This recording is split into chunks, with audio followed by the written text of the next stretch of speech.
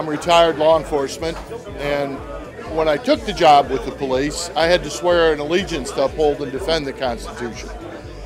About 5 years ago, I got very serious about studying the Constitution. I wanted to know what it is that these guys created to set up the United States of America.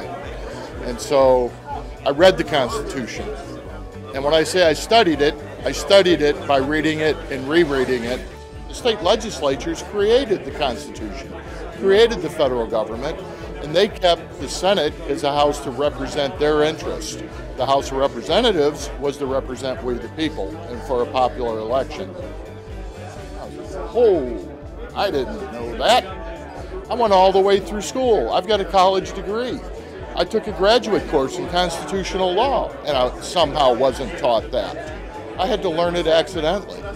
So at that point, I was like, I have to know more. I became attracted to the Convention of the States because this is an opportunity for us to retrieve the original principles of the Constitution. It's a timeless document of principles of liberty that are relevant now and for future generations, just as relevant today as it was back then.